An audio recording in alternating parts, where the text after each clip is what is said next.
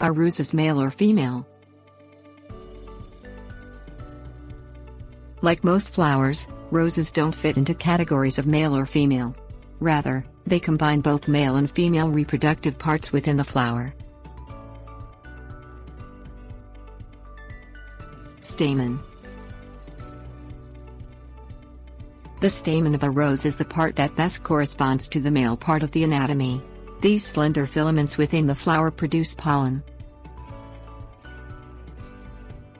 Carpal.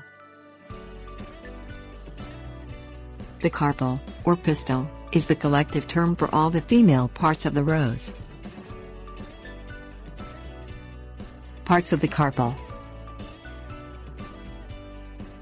When pollen lands on the outermost part of the carpal, the stigma, either from blowing wind or from the body of a flying insect, the pollen germinates and proceeds down the style into the ovary, where it develops into a seed.